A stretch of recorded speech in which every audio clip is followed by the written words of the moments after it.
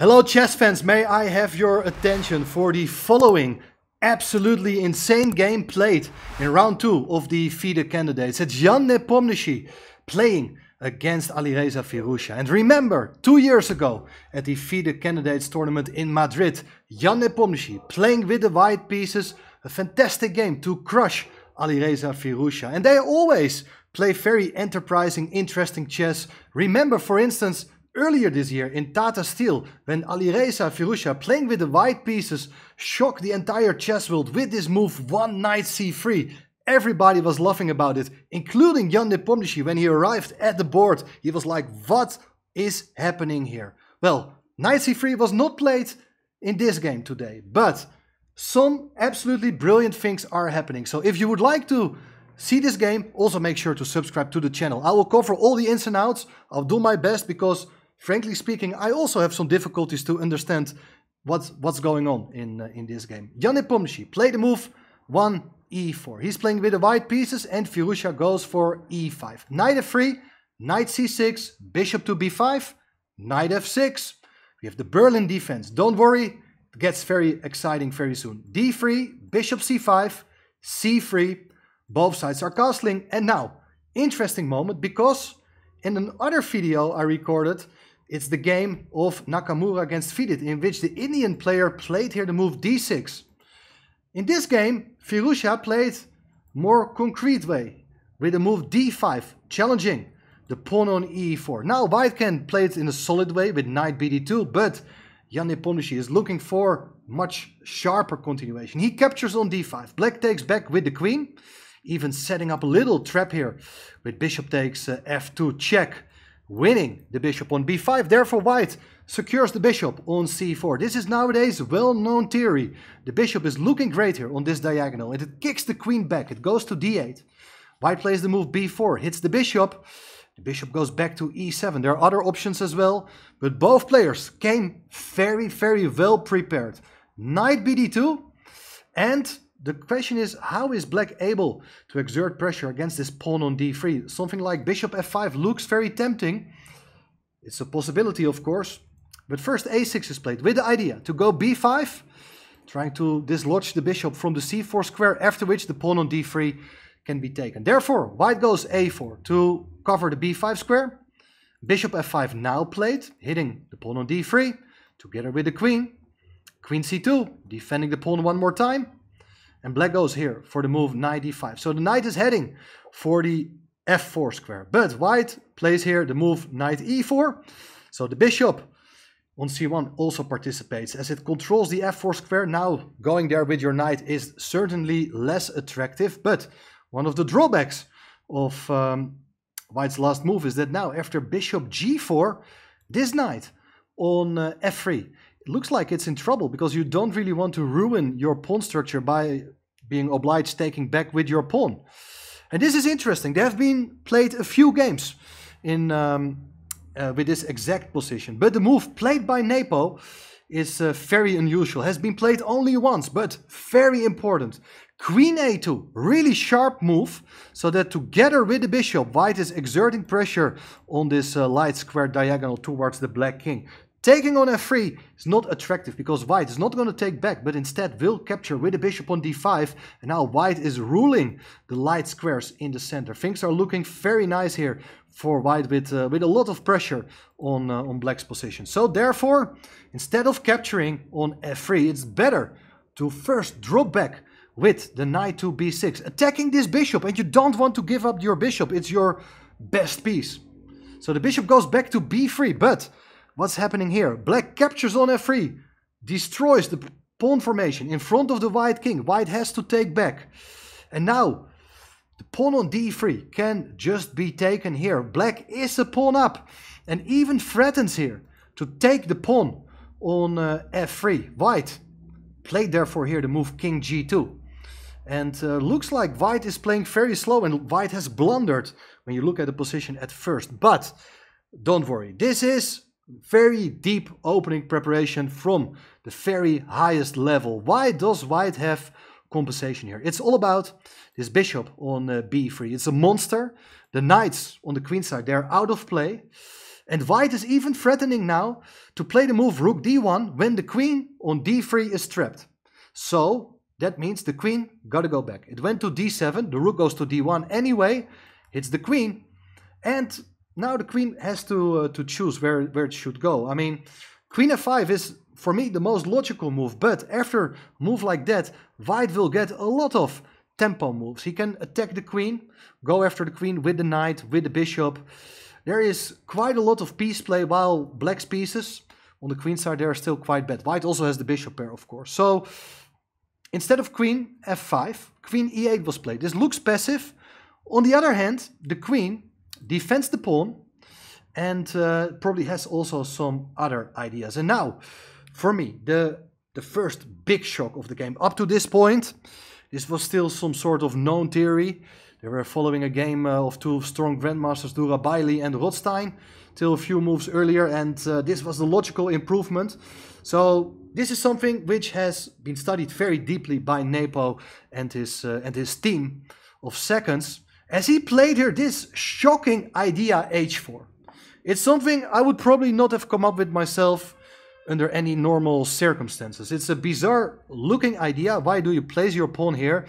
Well, don't worry. The pawn on h4 cannot be taken. It runs into rook h1, and white gets tremendous play along the h-file. If you go back with the bishop, for instance, queen c2, and you're getting checkmated very soon. This pawn on h7 is in trouble. White is threatening knight f6 with a discovered check, followed by queen takes h7 mate. If you play g6, queen d2, and you're also getting mated here, there's nothing black can do here. Black is busted. So you got to do something else. And the difficult thing is that there are so many different options for black here to consider. For instance, you can put your rook on the d-file, try to swap some rooks. You can consider a move like king h8. It's a move I like to try to prepare f5. But also the move knight c8, played by Firouzja, certainly comes into consideration. In a way, I really like it. It may seem a bit slow, but the knight was not doing anything on b6, and it is now heading for the d6 square, where it's more centrally placed. How should white continue here? That is the big question. What is the main task of your h-pawn? Well, in the game, Nepo went for the move h5, but I would like also to make a case for something like queen c2. When the plan is to make use of the g5 square, you can go there with your knight, and if it gets exchanged by the bishop, you can take back with your h-pawn, and the rook may even come over to the h-file. There's definitely some play, but it's incredibly complex.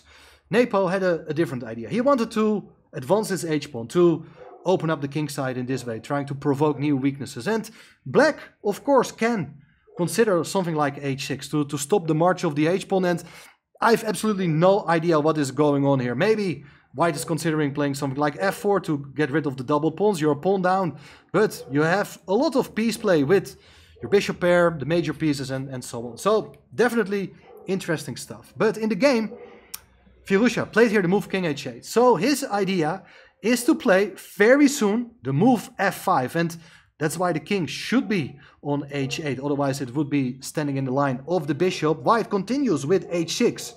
And now, very, very strong move by Firouzja as he played the move g5. Fantastic response. You're just taking over the initiative on the king side, with the point being that if you do take that pawn, then there's rook g8 and your knight is pinned. Black wins the piece. What should white do? Well, maybe get a rook over to g1, looking for ways to get the rook involved in the game. Queen d2 was played, so that also hits the pawn on g5, but you're not really going to take. There's always this problem on the g-file. So what is the point of queen d2? You're looking for the opportunity to enter with your queen on d7, and you wouldn't mind the exchange of queens, as we will see in a second. First, black has a number of options. You can still consider something like f5, which is an incredibly sharp and interesting move, but was not played in the game. The reason is that white can capture on g5, and there's not rook g8 possible because the bishop is guarding that square. But after something like f4, you're disconnecting the queen from the support of the knight, and very soon black may be able to take over the initiative on the g-file. Still very complicated. I have no idea what's going on. So black instead played knight d6. So that was one of the main ideas of getting your knight from b6 to the center. The the d file is closed. White played the move bishop b2, so you're looking for opportunities on this long diagonal. And how should black cope with it? Well, I know one thing for sure, but I'm not like a calculator like these two guys. I see a problem, potential problem, and I'm thinking here, okay, I don't want this bishop to hit my king on this diagonal. So I would have gone for f6, just to set up some sort of blockade on this diagonal, and at least your king is safe for now. I mean, drawback of course is that the rook can still not come to the g file, the bishop, the lie squares are really vulnerable. So, okay, f6, I think black is okay. He's a pawn up after all, and white got to prove its compensation. But Firouzja played knight f5. He is playing one more time with that knight, but it does allow the move queen d7. The queen enters on the 7th rank, and if you do exchange queens, well, black is still a pawn up, but white is incredibly active with a lot of play against all black's weaknesses. So this is something you shouldn't really want to play as black. What should you do instead? Pawn on h6 can be eliminated, but then probably knight g3, and this knight on h6 is also stranded, doesn't have a good square to go, and there's a lot of positional compensation when you're controlling the f5 square. You have ideas to take on c7 next. Well, very tough stuff, but I imagine that Firouzja was looking for its own chances. Played here the move knight h4 check, hitting the king. The king goes to the safest place on the board, king f1, and black could have considered taking on f3, but first play the move f5 to hit the knight on e4. The knight goes back to g3, and now black captures the second pawn on f3. Is black just winning here? No, I have no idea what is going on here, guys. It's super complex, and although you're 2 pawns up, I also know that your king doesn't have that much of a shelter from the support from its own pawns. It's very tricky here now, and taking the pawn on f5 is of course not possible. Queens will be swapped and the knight on f5 will be taken, so white has to look for other ideas to generate play. b5 is played here to attack the knight on c6, and you may take on b5, but after the exchange of rooks on a1, I think there are still quite a number of problems. You don't really want to take on d7, because then your pieces are hanging, and if you go away with your knight, well then probably queens are getting exchanged, and then knight takes f5. White is still having a great time here, despite the queens being exchanged. I think black is in huge trouble. So that was one idea, but Firouzja is ignoring the threat. He played here this move f4, attacking the knight on g3, and Nepo played it safe. He could still have considered trading off queens first. That's probably the safest way of playing, but he decided to keep the tension. Usually the side with the initiative, it really helps to not to go for these exchanges. So white played here knight e4, and here we arrive at one of the critical moments in the game, because the knight is on a fantastic square. But what should black do here? And well, in the game, Firouzja moved his knight away to a5. Very logical move. Moving away your knight, which is on the threat, and you hit the bishop on b3. But here, with also the white king being very exposed, queen h5 is apparently leading to a draw by force. To be honest, I still don't understand what I'm going to show you, so please forgive me if I not explain it well, but let me show you this line. There's b takes c6, capturing the piece. Then it's knight h2. If king goes to e1, there is knight f3 back, and it's a repetition of moves. King e2, knight e4 with double check makes things even much worse. So after knight h2, king can go to g1, you go back to f3, the repetition is in the air. One way to try to avoid this repetition is king g2, knight h4 check, and then the king goes to f1. Now all of a sudden the checks are over, but there is this incredible, insane idea to play the move knight f5. And what is the idea? You defend the bishop first of all, but most importantly, you're threatening now queen h1, followed by queen takes e4, winning the piece back. And well, white should therefore play the only move bishop d5, and I'm unable to explain that. I know that the engine says that it's 0.00 and black can take on c6, everything is hanging, White got to keep the knight defended. Maybe there are ideas with rook b8 to hit the bishop. Maybe rook a8. Anything is possible, but it's super complex. And therefore, I don't want to blame Firouzja for not playing the computer suggestion, because I think most people would have gone for something like knight a5 instead. Now, bishop is under threat. The bishop has different squares to go to. It can go back safe to a6, to a2, pardon me. If it's on a2, then you keep the diagonal for the queen open, but the bishop went to e6. Looks like a very nice multi-purpose move, but still, things are incredibly difficult here. I mean, white looks like everything is under control, but with something like g4, who on earth can explain this to me? One idea is that if you do take on g4, it's knight h2, and you can take on g4, and well, the king is also in some sort of trouble. But white will play instead something like c4 with the idea to open up the diagonal for the bishop. And then later there are ideas to take on g4, because if you do then move the knight away, this bishop on b2 is incredibly strong, with ideas to take on e5 with check. Apparently the best move would be now to go knight b3 with ideas to take on a1, or even neutralize this diagonal by interfering on d4. Guys, let's go back to the game. I don't understand it at all. So let's see what happened. Here, Firouzja had a different idea, but not a good one. He played queen g6. He is attacking the knight on e4. But after queen takes e7, that knight can just not be taken because of checkmate on g7. That's the main point of Harry the H-pawn. It's supporting the mating threat on g7. So that is not possible. And what is it that Firouzja missed? Was he planning here to play something like rook a e8 with the idea that if the queen moves away, then you take on e6? Well, there's queen g7. Check. And black doesn't get a chance to take the bishop on e6 because you capture on g7, and white emerges with an extra piece. So that is also game over. Firouzja played queen takes h6. So there are still these ideas with rook a e8. There are some coordination problems. And maybe this is something what Firouzja had been hoping for. But now, very good move by Nepo. He played bishop f7 to prevent rook a e8. Bishop is fantastically placed here.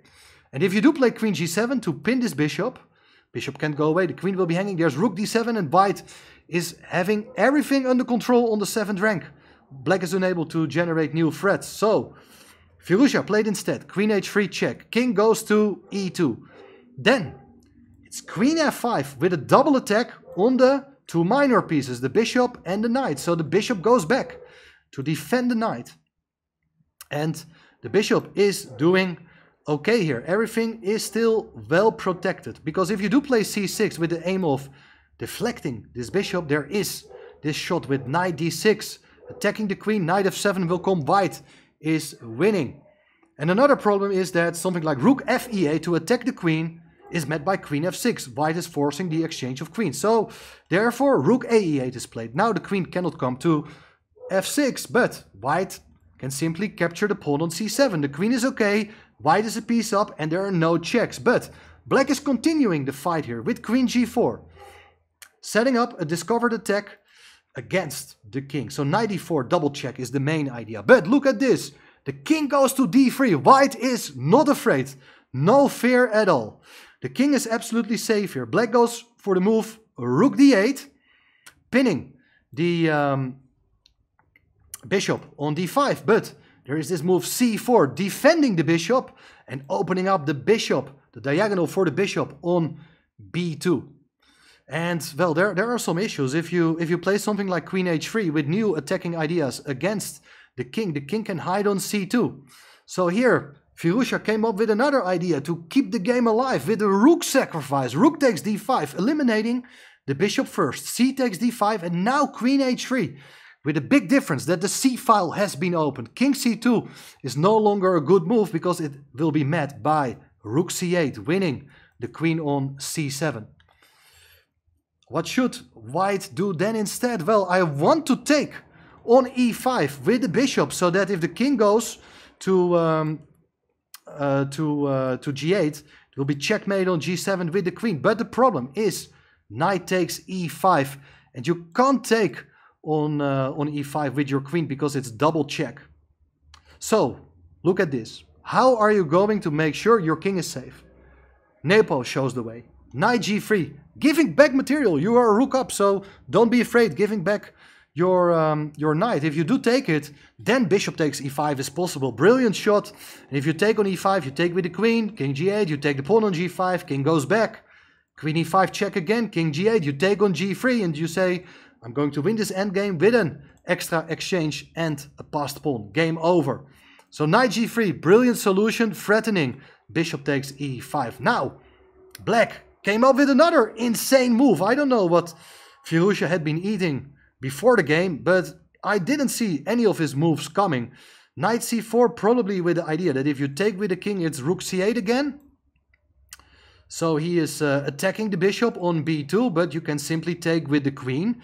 Now you take on g3. So white can no longer take on e5 because the queen is no longer on c7 defending the bishop then if it captures. But after f takes g3, everything is just under control. Pawn takes b5 played, pawn takes b5. Rook to c8 is played, attacking the queen. But it's not gonna help. You can even move the queen to e4. But I like even better rook h1 counter-attacking the queen on h3. If you do take on c4, white captures on h3 and white is just a full rook up. If you play queen f5 with check, if the king goes away, the queen is hanging. But of course, Nepo had seen there's queen e4. And at the end of the day, white is still a rook up. So queen goes back to d7. Queen is under threat. Queen just centralizes. Very good move, guys. If you take the pawn with check, only good check in the position, then it's king e3 and the king is safe, ready to take the knight. And if you play queen b3, then it's queen d3, stopping the check. And the queen can't really go away, otherwise the knight will be taken, or there's even a mating threat on h7. So black is completely lost. Played here king g8 with the idea that if you take the knight on f3, don't be too greedy. Your rook and the bishop up now, but there's queen takes b5, but there are so many checks. And black is okay. You shouldn't really allow that. Much better is to play it safe. Enjoy your extra rook. That should be enough to win the game. King e3. No more checks. The knight went back to d4. And here white simply captured on d4, eliminating another attacker. And black resigned. E takes d4. You can play anything. You can even capture the pawn on d4. But why not just to keep it simple with something like king d2 when black no longer has any good check. White is a rook up and will have no problems converting it. So this is, like 2 years ago, a very important victory for Jan Nepomniachtchi in the candidates against Alireza Firouzja. Alireza took a lot of risks in this game, and that's probably not how you can play against the world's best players. It's the way how Jan Nepomniachtchi managed to qualify for his previous 2 World Championship matches against Magnus Carlsen and Ding Liren. He was exploiting the mistakes by his opponents, calculating incredibly well. So also Jan Nepomniachtchi in 2024 is off to a very good start on 1.5 out of 2. And that means that he's in the shared lead with Gukesh, with Caruana, and also with which guy I'm forgetting, guys. Oh my god, I forgot which guy is also winning his game today. It was also a very sharp game. I covered it on the channel. Let me just briefly check it because I feel ashamed. Fide, of course. Fide won his game with the black pieces against Hikaru Nakamura. So please forgive me for that small mistake from my side. Anyway, I hope you enjoy the coverage on this channel so far. All the games of round 2 and the candidates are covered on my channel. Please check it out and also make sure to come back for the upcoming rounds. See you then. Bye bye.